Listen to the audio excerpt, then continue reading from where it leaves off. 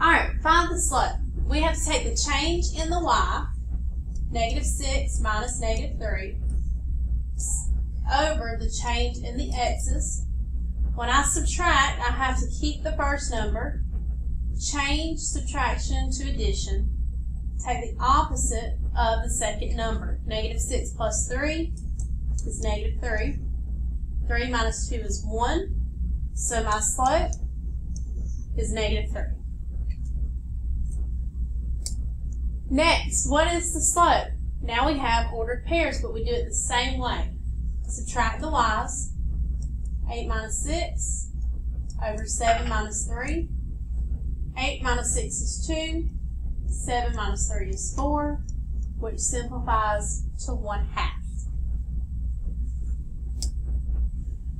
Find the slope. I know you guys haven't seen anything like this, but slope is just rate of change. So what's the rate at which these numbers are changing? To get from 5 to 11, you add 6. To get from 11 to 17, you add 6. 17 to 23, 23 to 29, you still add 6. So your slope is 6. What is the slope? Well, slope is rise over run. This horizontal line is not rising any, so it has a rise of 0. It doesn't matter what you divide 0 by.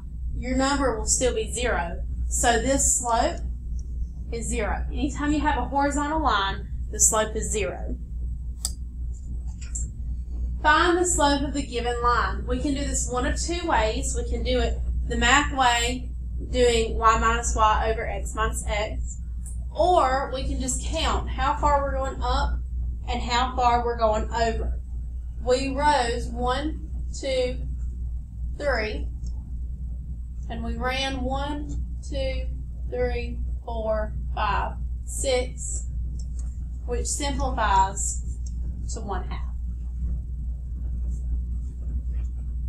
If you wanted to do it by the points, you have -4, -2, and 2, 1. You would subtract your y's over your x's. 1 minus -2 is 3. 2 minus -4 is 6. And that simplifies to 1/2.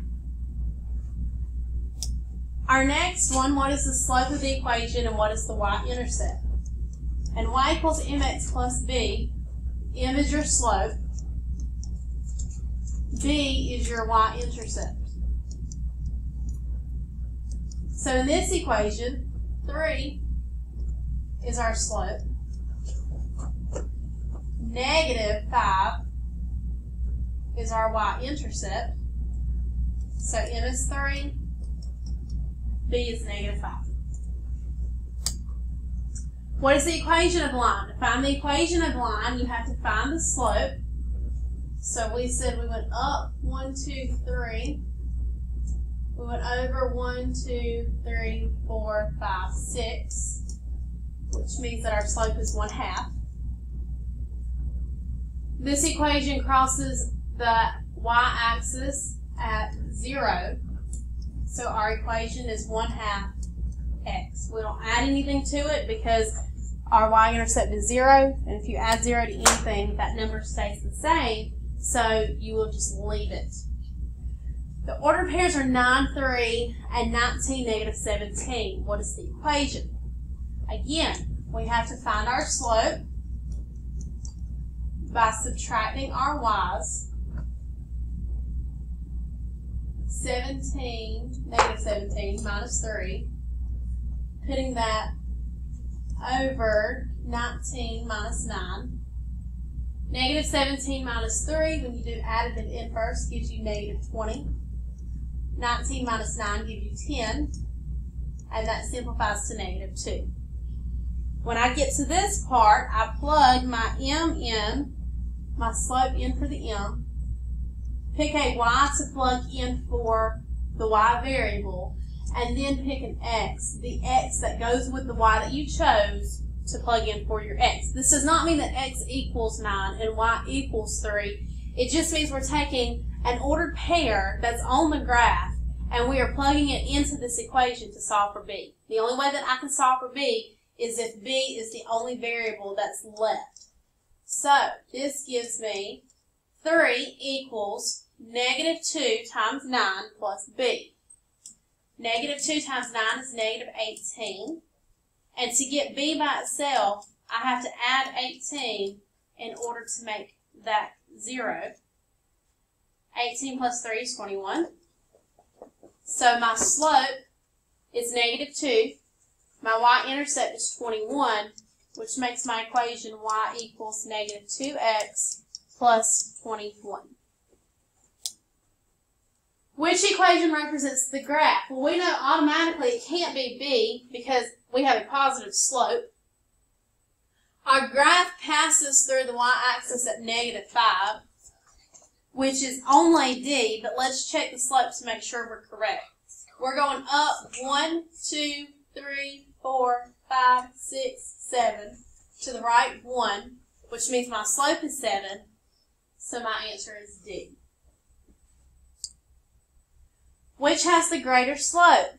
Well, for a table, we subtract our y's over our x's, negative 6 minus negative 3, over 3 minus 2. When we do the additive inverse, that gives us negative 3 over 1, which is negative 3. For two ordered pairs, we work it out the same way, 6 minus 5 over 3 minus 0. 6 minus 5 is 1 over 3. 1/3 is bigger than negative 3, so A is out. For C, if I have an equation, the slope is the coefficient of x. It's the number right in front of x. 2 is greater than 1/3, so B is out. And for D, this is the graph that we just had. Our slope is 1, 2, 3, 4, 5, 6, 7 over 1, which is 7. And that is bigger than 2. So our graph has the greater slope. Find the rate of change and the initial value. Rate of change is, of course, slope. So that is negative 6 minus negative 3 over 3 minus 2. Negative 6 plus 3 is negative 3. 3 minus 2 is 1. My slope is negative 3. Initial value is your starting point or your y-intercept. It's what is y when x is 0. So I need to take my slope and an ordered pair and plug it in for y equals m times x plus b. Negative 3 times 2 is negative 6. And to get b by itself, I add 6 to both sides, and that gives me positive 3. 3 is my initial value, or my y-intercept. Negative 3 is my slope, or my rate of change. Again, we're going to find the rate of change in the initial value. 8 minus 6 over 7 minus 3. 8 minus 6 is 2. 7 minus 3 is 4, which simplifies to 1/2. I pick an ordered pair to plug into my equation.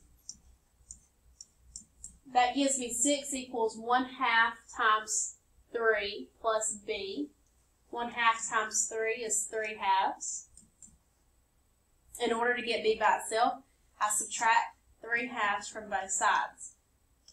When I am subtracting fractions, I have to turn my whole number into a fraction.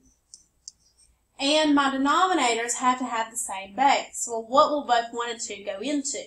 They'll both go into 2. What do I do to 1 to get to 2? I multiply by 2. And what I do to the bottom, I have to do to the top as well. This becomes 12 over 2 minus 3 over 2. 12 minus 3 is 9. Keep your denominator. And this is your initial value, or your y-intercept. Find the rate of change in initial value. This is going to give us negative 6 minus negative 3 over 3 minus 2. That gives us negative 3 over 1. And we plug a point in. Y equals mx plus b. Negative 3 times 2 is negative 6.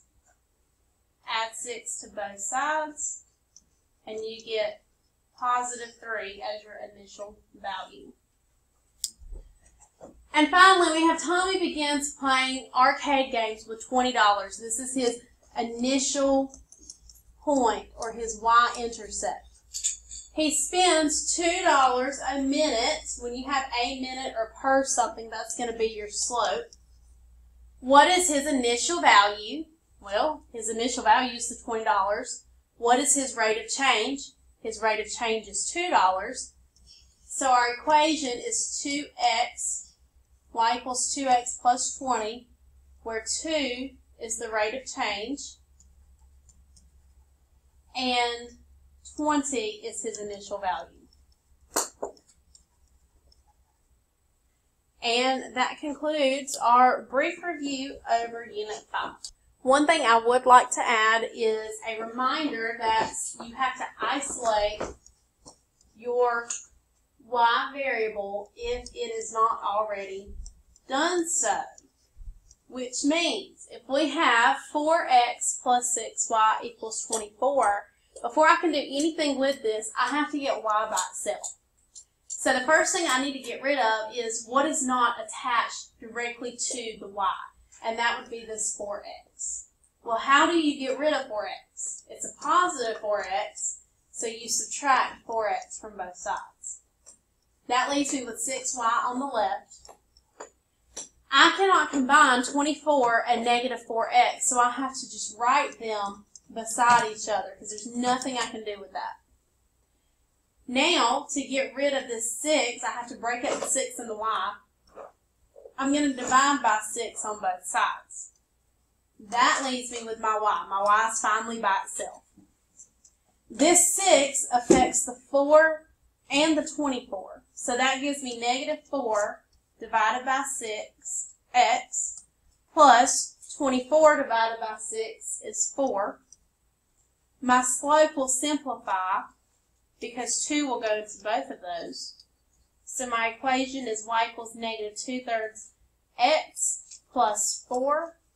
And when you graph that, you're going to start at 0, 4 on the y-axis, and then you're going to move down 2 and to the right 3 to form a new point.